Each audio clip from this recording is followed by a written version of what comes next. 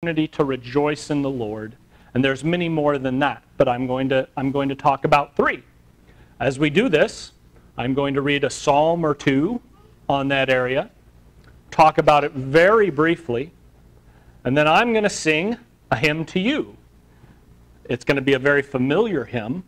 It won't be on the board. I'm not going to announce the number, so if you just know it and feel like joining in, you really ought to. If you want to rejoice in the Lord in that way, you have that opportunity. Just join in. And then we'll say a prayer for each one as well. So today is all about rejoicing in the Lord because we have great and ample reason to do so. The first psalm that I want to draw your attention to, and the area of life, Joe, you may have to click something for us like Brian usually does. There you go. In fact, I may just say next. There's only 2 more clicks to go. The first psalm that I want to bring your attention to is Psalm 8. And we're going to talk a little bit about God's basic care for mankind as an opportunity for rejoicing in the Lord. And when we say his basic care for mankind, what we mean is how good God is to even the most basic of us. Let's look at Psalm 8. And I'm going to encourage you with these psalms to read along with me. Or to read it. I'll read out loud. O Lord, our Lord, how majestic is your name in all the earth. Who have displayed your splendor above the heavens? That's probably not a question. Who have displayed your splendor above the heavens? From the mouth of infants and nursing babes you have established strength because of your adversaries, to make the enemy and the revengeful cease. When I consider your heavens, the works of your fingers, the moon and the stars which you have ordained, what is man that you take thought of him, and the Son of Man that you care for him? Yet you have made him a little, just a little lower than God, or your translation might say angels. And you crown him with glory and majesty. You make him to rule over the works of your hands. You have put all things under his feet, all sheep and oxen, and also the beasts of the field, the birds of the heavens, and the fish of the sea, whatever passes through the paths of the sea. O Lord, our Lord, how majestic is your name in all the earth.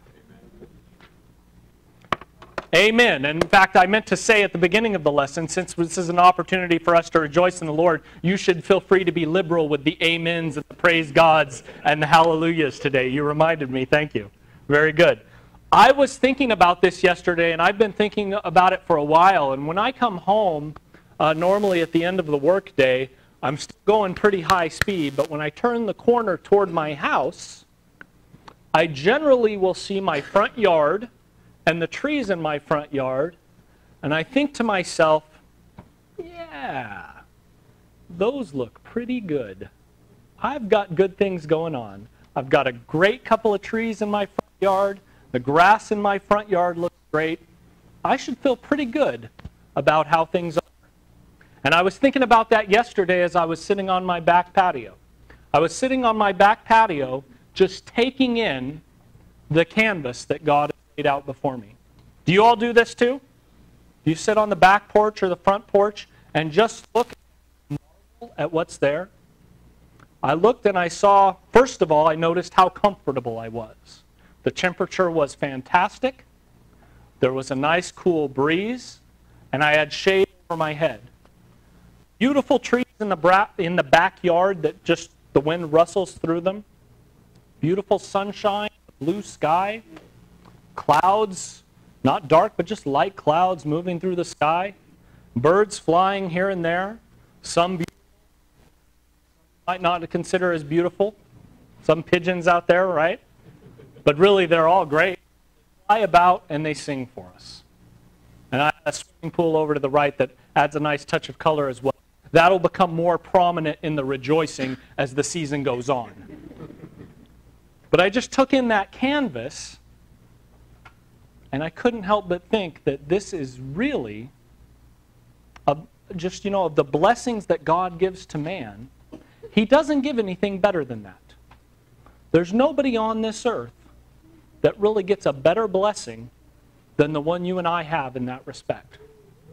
If you're a king, if you're a president, if you're a billionaire, whatever you've got for you, whatever great man or woman there is in this earth, the best blessings that God has prepared for His people, He makes available to us all. And how many of us, by a show of hands, have that same blessings that I just talked about available to you? Not everybody will. Not everybody will have the nice shade, the tree, the patio, the blue sky you all get, right? But for the most part, I want to see a show of hands. How many have those blessings available to him or her? Yeah, that's right. We have got those blessings, and not all of them. You take and pick what you have. It's tremendous. It's amazing what God has made man to have and the blessings that He gives us. I don't know about you, but I take great comfort in the fact that I'm as blessed as I can be when I see those things. Nobody in this evil world gets more and better blessings than I do or than you do when I see those things. It's fantastic. Let's look at Psalm 128. Beyond the basic landscape of nature, there are some other things that God provides for us.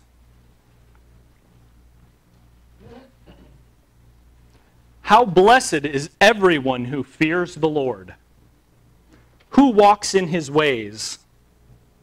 I keep saying that as a question when it says who there. How blessed is everyone who fears the Lord and who walks in His ways.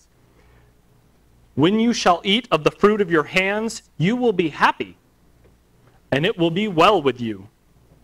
Your wife shall be like a fruitful vine within your house, your children like olive plants around your table.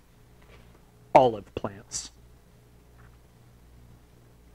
Behold, for thus shall the man be blessed who fears the Lord. The Lord bless you from Zion, and may you see the prosperity of Jerusalem all the days of your life. Indeed, may you see your children's children. Peace be upon Israel. Beyond the beautiful landscape of this world that God has provided for us, He also attends to our basic needs and gives us things, not only our basic needs, but things to enjoy. He talked in this psalm about our families, the love of a good woman, the children that sit around the table with you. It's interesting to me that He says they'll be like olive plants around your table. It's usually around the table that I struggle with my children. But it works out, and we stop and we think how blessed we are to have them. These are great blessings. And beyond that, the food and the drink that we have. God has given these things to us to enjoy.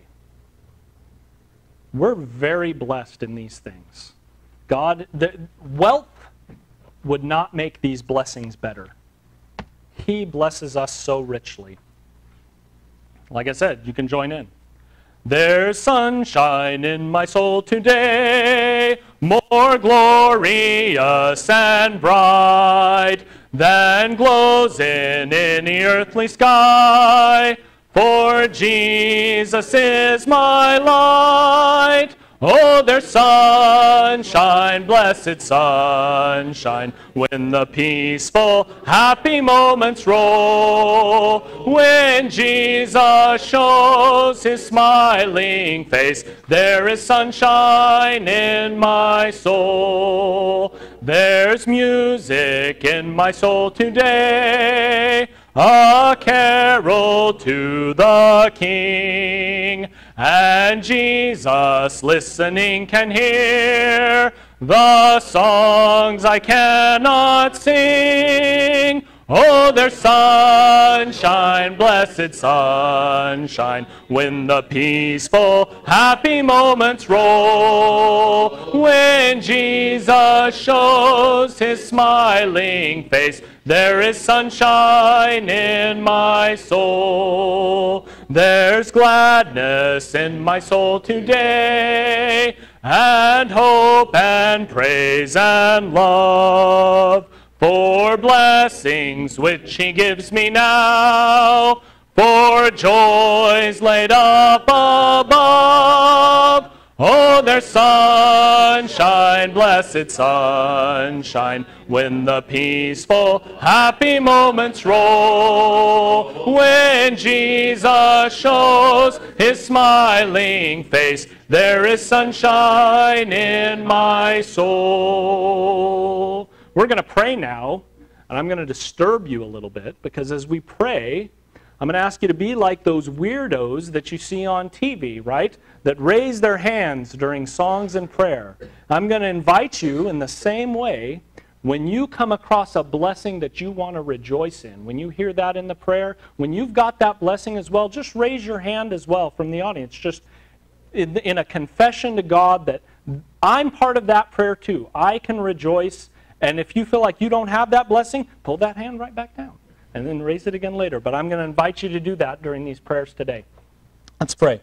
Our holy and righteous Father in heaven, we are very blessed by you, and we realize, as the psalmist said, that we are not much in comparison to the works of your hands when we consider the universe and the sun and the moon and the stars and all the beauty that you have put upon this world, the mountains and the valleys and the oceans and the rivers and every animal that creeps upon the earth or swims in the sea or flies in the air. What are we that you take thought of us? But indeed, you have made us great. You have put us in a prominent position. You have given us great things. Father, you give us great food and drink to enjoy and to make our hearts glad, to make our faces glisten. You have blessed us so much. Father, you give us husbands and wives and children and parents and uncles and aunts and cousins and grandchildren and all sorts of family in order to build ourselves up, in order to more greatly understand the love that you have for us, and just to make our hearts happy in general. Father, you have made this world beautiful. You have given us houses to live in, and you have let us all sit in security under the shade of our own tree, as it says happened during the days of Solomon. How great you have made things for us, Father. Father, we rejoice in all these blessings that you have provided for us. We rejoice greatly before you. How blessed is your name. Praise your name, God. We pray these things in the name of your Son, Jesus. Amen.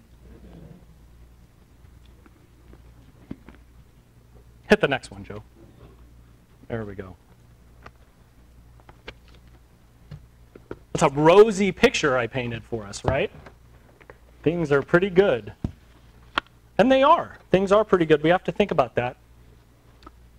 But I'm very well aware that there are hard things too. There are some people not here today because they are struggling greatly. When we look around and see them, and most of us knew who they were going to be before we even came here. And there are people here who have struggles also. We have very real struggles and burdens in this life. Let's look at Psalm 13.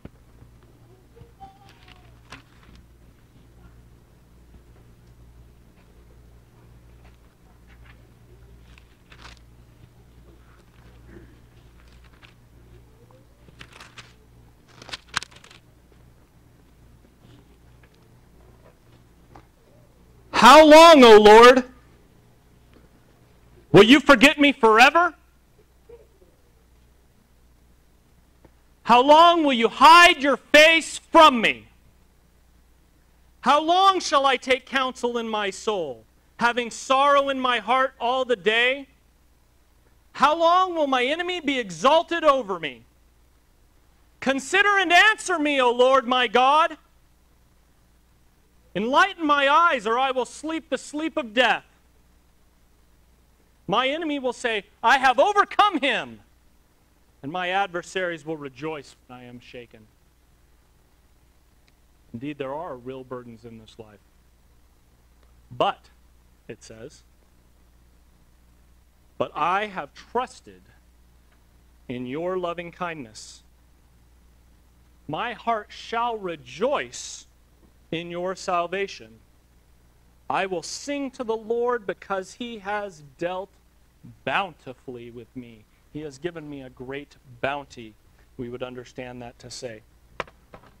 We don't get all of those things all of the time that I talked about, and on top of that, even when we do, we have burdens on top of that. When it comes to family, we don't always get the husband or the wife that we would like to have. We don't always get children, though we may cry to God for those children. And sometimes the husband or wife we have, we would prefer not to because they're a problem, and the same for children.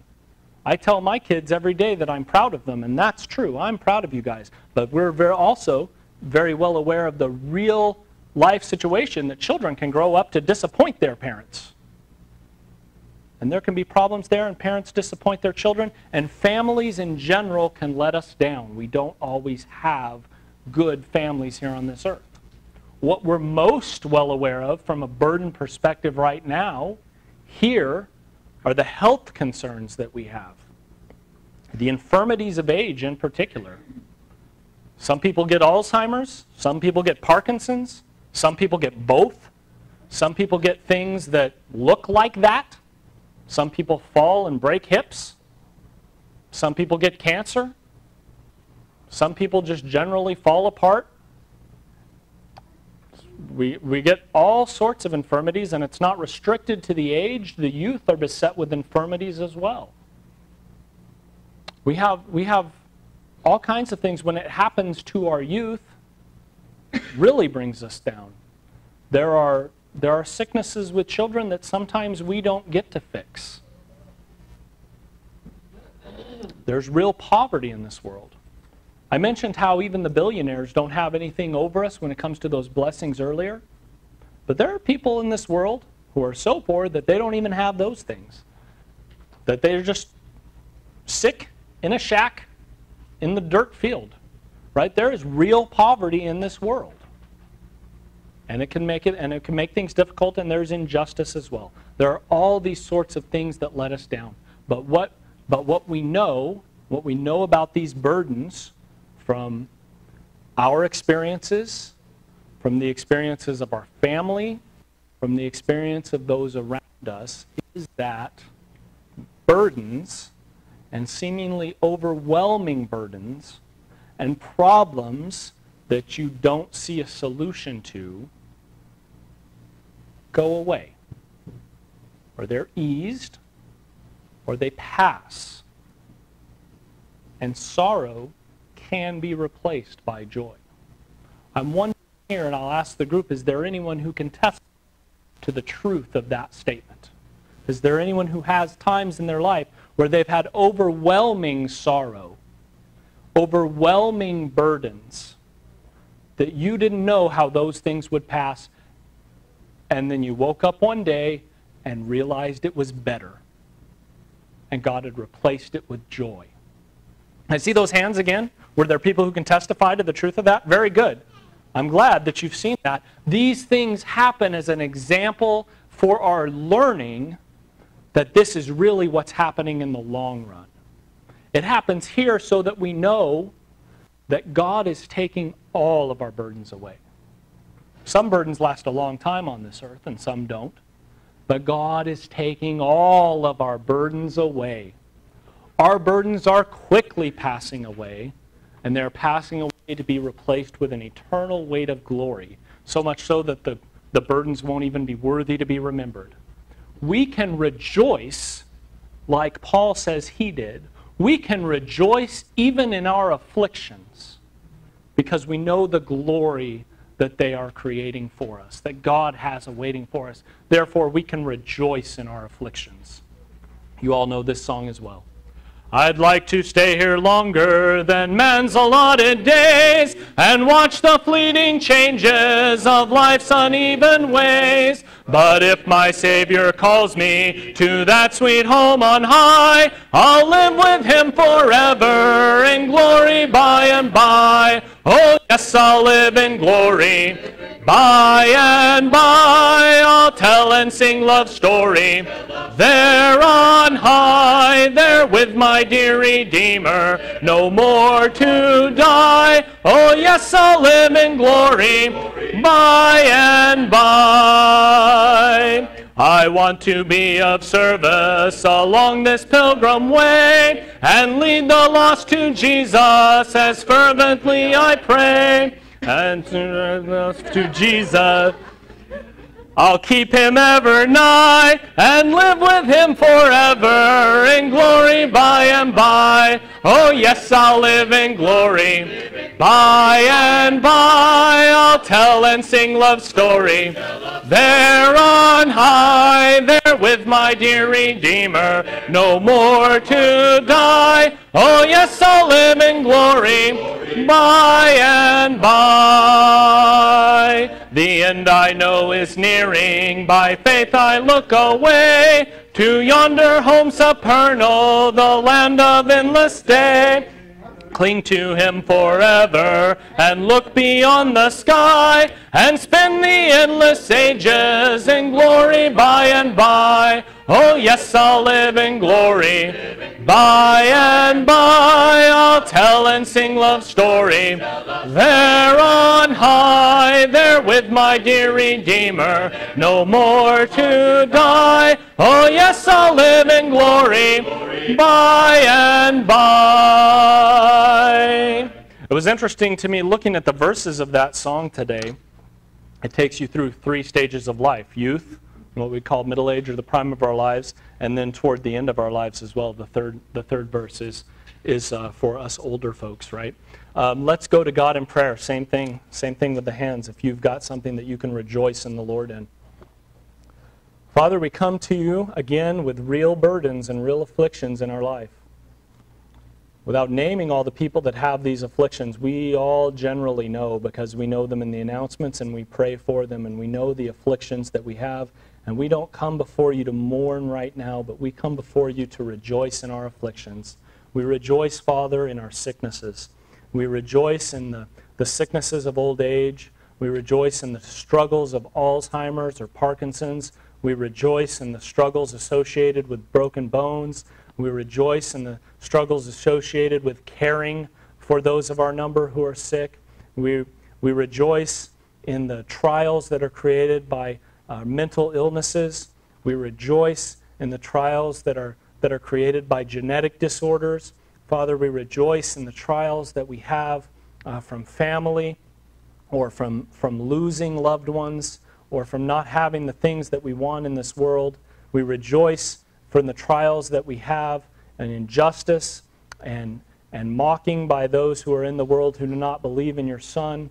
We rejoice in the trials that we have from poverty, Father. We do not all have the things that we want, and we rejoice in the trials that our brothers and sisters in places like Uganda or the Philippines have as well. We rejoice in all our struggles, Father, and the reason we rejoice in them is because we know that you have made them just temporary. And though they seem long here, Father, we rejoice and we are glad because in the blink of an eye, these things are passing away. These things are passing away, but you have created good things for your children. You are creating an eternal weight of glory for us. There is a new body waiting for us. There is a new home waiting for us.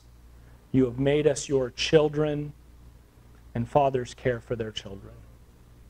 Father, we rejoice in these struggles that we have, and we ask you, Father, that you would grant strength and comfort to those who are enduring them, that you would grant them strong faith, and that they would put their hope in you and that they would watch for you, Father. May you be greatly praised in heaven and earth. In your Son, Jesus' name we pray, amen. One more area next that we want to talk about, and that is the forgiveness of sins. Of all the things that we could rejoice over, that's pretty high on the list. Let's look at Psalm 32.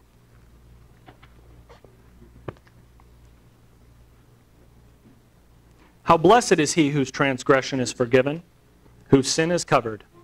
How blessed is the man to whom the Lord does not impute iniquity, and in whose spirit there is no deceit. When I kept silent about my sin, my body wasted away through my groaning all day long. For day and night your hand was heavy upon me. My vitality was drained away as with the fever heat of summer. I acknowledged my sin to you, and my iniquity I did not hide. I said, I confess my transgressions to the Lord, and you forgave the guilt of my sin. Therefore let everyone who is godly pray to you in a time when you may be found. Surely in a flood of great waters they will not reach him. You are my hiding place. You preserve me from trouble. You surround me with songs of deliverance. It says, I will instruct you. I think this is David speaking to us. I will instruct you and teach you in the way which you should go. I will counsel you with my eye upon you. And then here's the instruction he provides. Do not be as the horse or as the mule, which have no understanding, whose trappings include bit and bridle to hold them in check. Otherwise they will not come near to you. Many are the sorrows of the wicked, but he who trusts in the Lord, loving kindness shall surround him. Be glad in the Lord, and rejoice, you righteous ones, and shout for joy, all you who are upright in heart. Forgiveness of sins.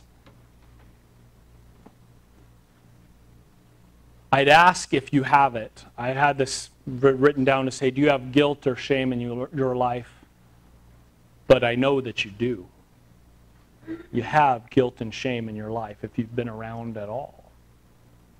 I'm not going to ask anybody to confess anything here in front of everybody, but how many, if we asked for a show of hands, if you think about the great sin of your life, if somebody were to ask, or if you were honest in your heart and said, is there a sin in your life that comes to the forefront of your mind that above all other things you may have done in this life, you might say, I really wish I hadn't done that?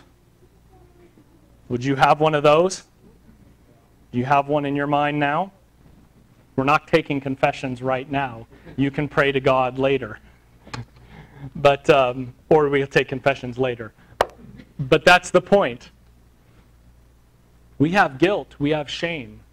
We have, in our lives, we've been thieves and idolaters and fornicators and drunkards and liars and unkind and disrespectful to parents and all those same things that you're going to find in Romans 1, right? We have those sins. We have those sins in our life, and we stand guilty. And yet somehow, by the amazing righteousness of God, He washes it away. I've said before, I don't know how that math works. I don't know how the blood of Jesus can be so innocent and so righteous that it can wash all of our sins away and leave us justified. But it does. God says that it does, and there's nobody else that we have to stand in front of except God to answer for our sins. And He says the blood of Jesus can just wash our sins away. How blessed it is, and how much we should be rejoicing in the Lord that that shame and that guilt doesn't have to go with us. Look at Psalm 130.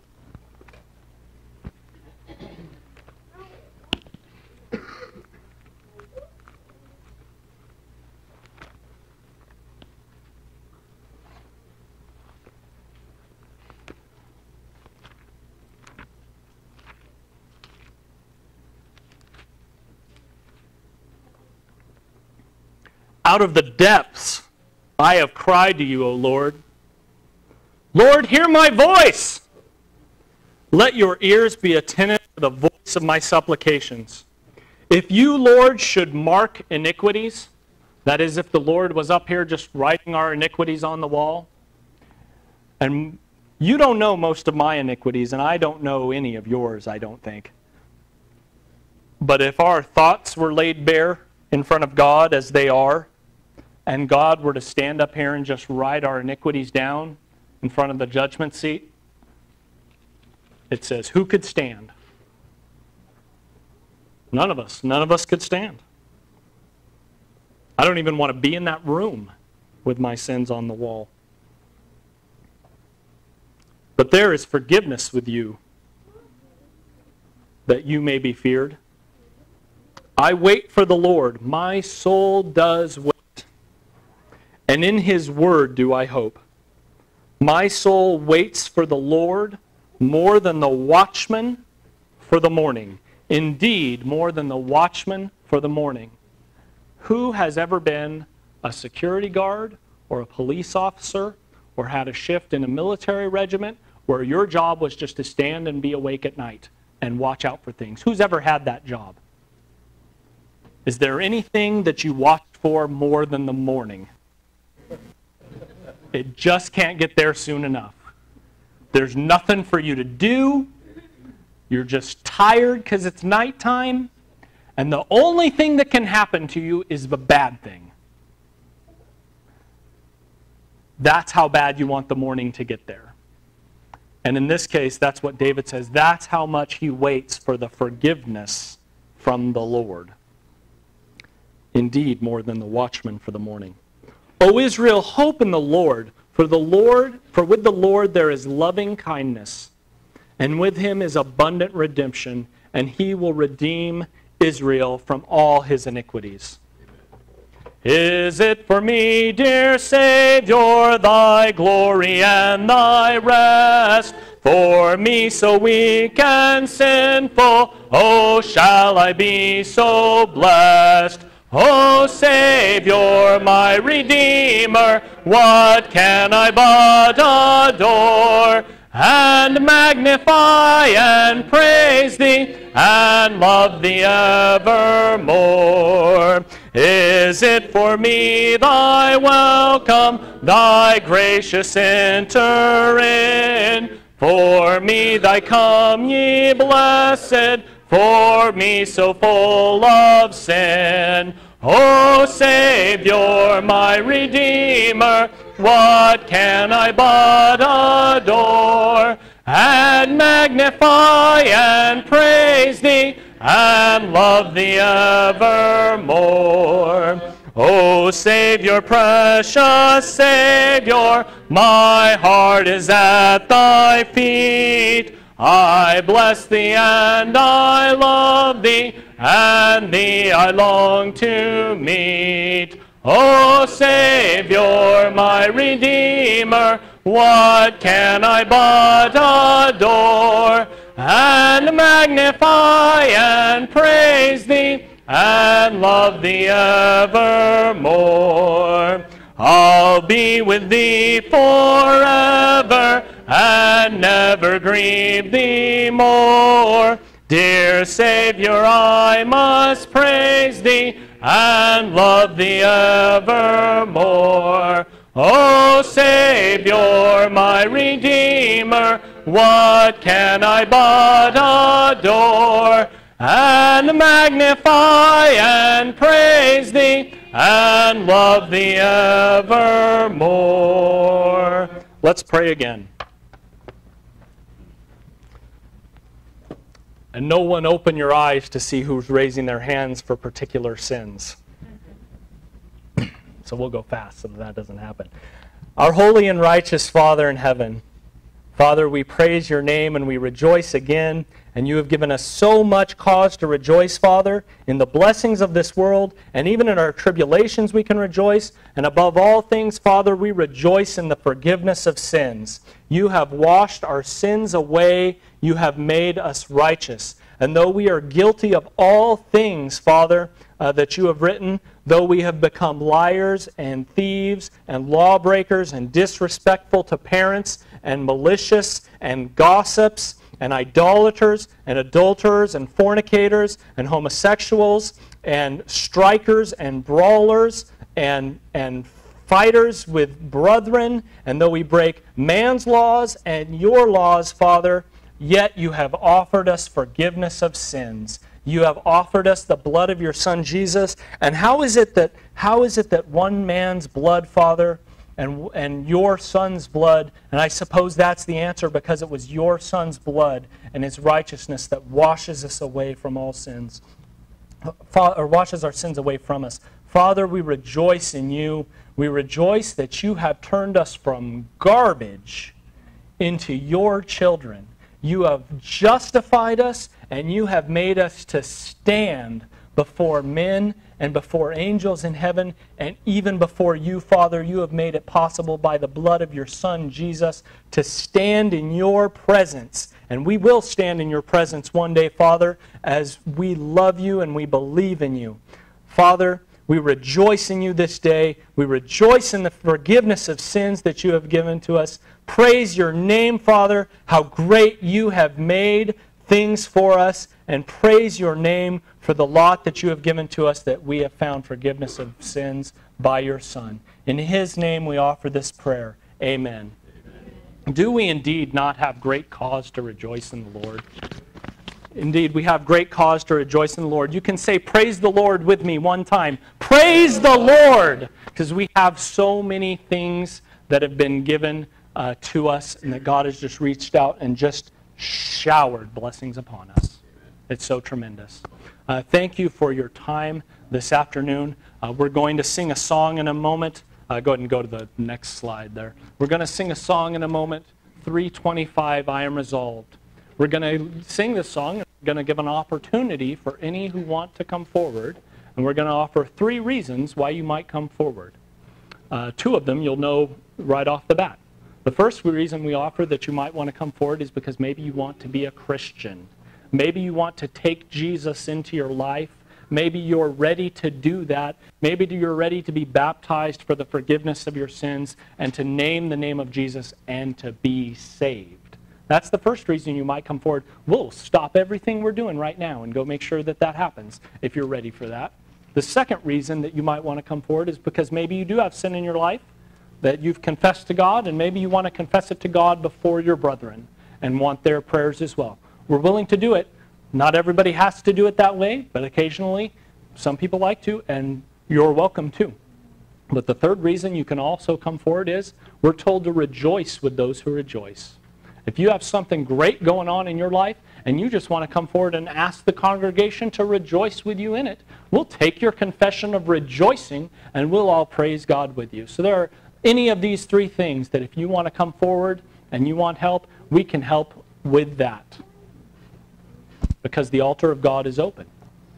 It's been opened by the blood of Jesus. The altar of God is available, and we make it available to you at this time as we stand and sing the song that's been selected.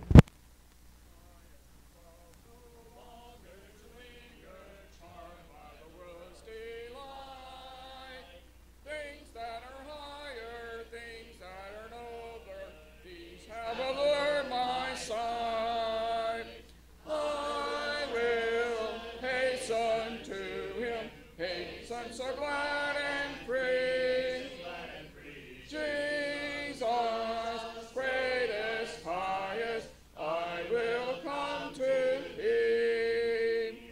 I am resolved to go to the Savior, leaving my sin and strife. He is the true one, He is the just one, He hath the words of life. I will hasten to Him, hasten so glad and free.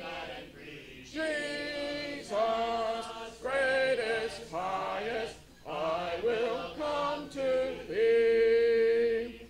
I am resolved to follow the Savior, faithful and true each day. Do what He will of, He is the living